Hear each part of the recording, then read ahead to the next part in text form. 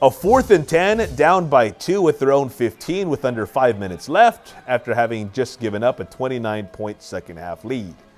No problem. The San Antonio Gunslingers score with under 4 minutes to go on a keeper by quarterback Arvell Nelson and then escape on the final play of the game for a 55-49 win against the West Texas Warbirds. Now 7-1, the Gunslingers remain in first place in the National Arena League.